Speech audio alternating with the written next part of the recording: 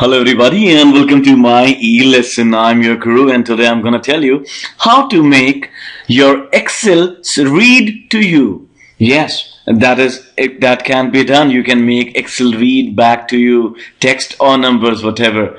How to do it? It's very simple. All you need to do is just click on this cute office button and then click on Excel options and then click on customize. And once you click on customize, you will see the screen opening up and click on this drop down menu, choose all commands and then type in speak.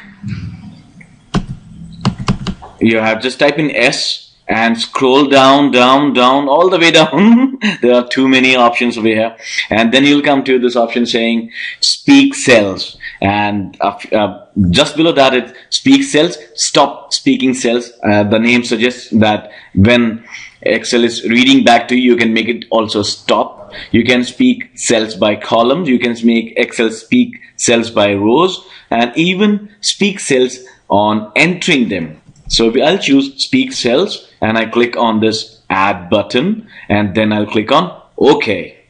Alright, and now you'll see this small icon has come up over here. So I'll choose this line which reads my e-lesson provides free Excel training videos. Now let us see how does Excel read it back to you. My lesson provides free Excel training videos. That's cool. Let's try it again. Provide free Excel training videos. Let's try numbers. 123,456. Wow.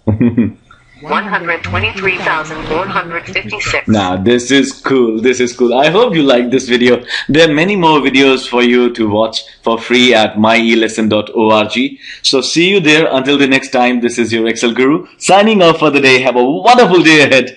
Happy learning.